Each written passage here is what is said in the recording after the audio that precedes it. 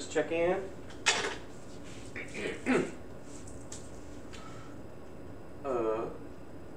Two things it asked were which one of these is a parallel circuit? That's this one. Parallel is the one that's broken up into different little loops. Series just has one loop. So these are two series one. This is a parallel one. So it's A. Also, it asks for the total resistance of this circuit. I tried to put them both on the same screen here when but I still wanted it zoomed in as much as I could. So this is a parallel circuit. It's got a loop here and a loop here. It's saying if this one is if R1 is 8 ohms and R2 is also 8 ohms, like this, then what would the total resistance be? Since this is a parallel circuit, it's not just adding them up. That's only for series. For parallel, it's 1 over R1 plus 1 over R2. So I'm going to do that one. So 1 over R1, that's 8, plus 1 over R2, that's also 8. 1/8 plus 1/8 is 2/8. So I guess we can go ahead and say 2/8 is 1/4.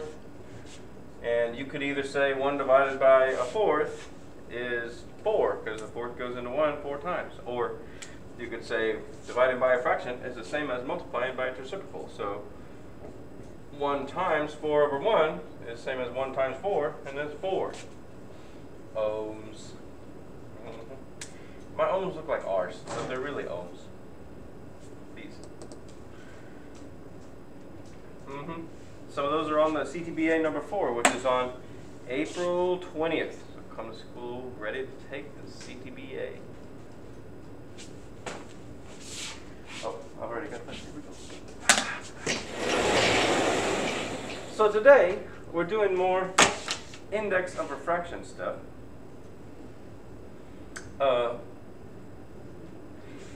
We're not using this formula again.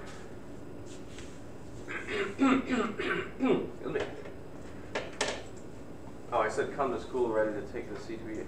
You don't have to come to school for the CTBA if you're virtual. Sorry if I freaked you out. You can do it, just like the other CTBAs. Anyway,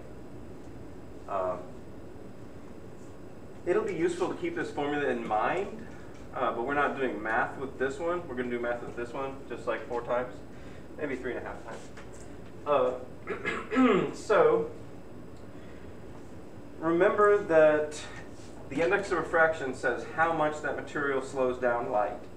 So if the speed of light in a vacuum is 3 times 10 to the 8, and the speed of light in that material is 1.5 times 10 to the 8, 3 divided by 1.5 is 2. So the index of refraction is 2, because light is twice as slow in that other material as it is in a vacuum. So it'll be important when you're doing some of these questions. A bunch of them are conceptual questions that ask you to rank the index of refractions from greatest to least. And you have to know, or I think it says least to greatest. You have to know that the bigger that number is for n, the slower light goes in that material. If n is 3, that means light is 3 times as slow. If n is 5, that means light is 5 times as slow as in a vacuum. So like on this one, let me make sure they can see. I'm going to draw something over here. Or I think we have a dog in the classroom. Anyway.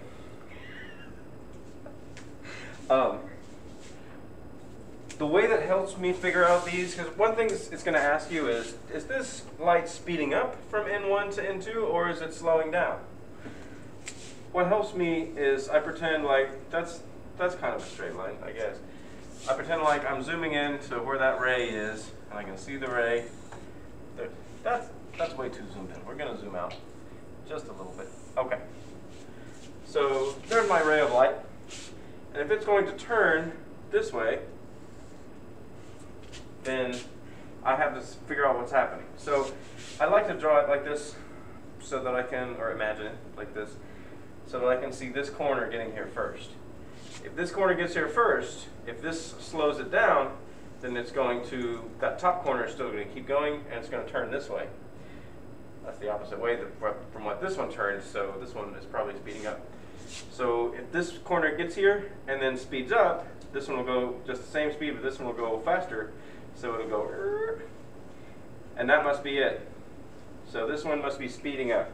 So we know the index of refraction here, let's see, if this one is faster than this index of refraction is greater than this index of refraction. Because this one slows down light more, this one doesn't slow down light as much. And there will be some questions on here that ask you to like rank these. It'll say, okay, it does that, and then it does that. And you've got to say, okay, I've got to rank these from least to greatest. So I know this one goes fast. This is probably the least one. This one looks like it slows it down a lot compared to that one. So I think that one is the least, and then this one's in the middle, and then this one slows it down more. Does that make sense? All right, get it. Use your brain with this. I'm kind of in the way right there. I'm going to erase this because it might get confusing. So, we're using Snell's law here. Now, as a bonus for this assignment, I included a picture of the scientist Snell at the very end of the assignment. But don't look until you get to the end. The real person that did Snell's law was called Snellius. It's a very old name. People like Ptolemy and Snellius and Descartes and a whole bunch of other people figured out this stuff by themselves, so it's not just one person. So I don't feel bad about putting a good picture at the end. Anyway, so Snell's law means that N1 times this times the sine of this angle, you know, this index of refraction times the sine of the angle, in that material is equal to this index of refraction times the sine of this angle. So we're going to work this out. This one looks like it's about 45 degrees. And let's pretend like N1 up here is 1.409. I picked that number specifically. So hold on. And N2 down here, let's say that that's 1. And that works out because this one is bigger than this one. It'll speed up when it gets there. I think probably these angles mean that this one is bigger than 1.4, but whatever. Pretend that it works. So let's try it out. N1 times the sine of theta 1. 1.409 times the sine of 45 degrees equals N2, we're saying is 1 for air, times the sine of theta 2. And we're going to figure out that second angle with math. Now the first question, you can just divide by, like you can just do regular algebra with. You don't have to mess with fancy trigonometric stuff, although your calculator will need to be in degrees if you're going to do the sine of 45 degrees. Anyway, let's see what my math says here. I got 0.9963.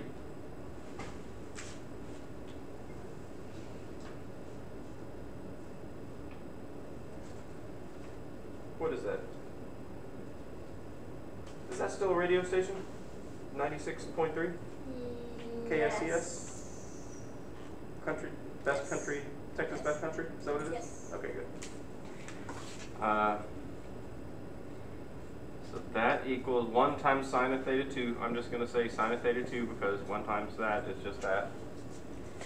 And here's where we use our fancy trigonometric function because usually we do the sine of the angle equals the answer. Now we're doing the answer and trying to find out what the angle would be if you did take the sine of it to get this. So the way to do that is to use your inverse sine function. I don't quite remember what other names for it might be, so I think it's a sine or arc sine is the same as inverse sine. If that doesn't work, then try something else. Because if you do this to get theta 2, for theta 2 you should get 85.1 degrees. And that would be my other angle. All right, that's not 85 degrees, so I messed up somewhere with making stuff up. But I did this for a reason, because there's one question that you're going to get an error for on your calculator. I think it's the very last question. So it's kind of a trick question. You've got to use your brain to figure out what that real angle would be. And honestly, wouldn't really refract if you're dealing with angles from here to here, but if it did refract, tell me what the angle would be. See if you can figure out that trick question. The deal with that one is, why it gives you an error, is the sine graph. You remember the sine graph? It goes like this. Are you looking? This. Oh, can they see me? No. Sine graph goes like this. Now you can see me. It only goes up to 1 and then down to -1. That's its range. So what ends up happening with that one is you get a domain error from it not being in the range of sine. So, but you can get real close and figure out what that angle would be. So please try this. No, it's a lot of assignment. Y'all got questions?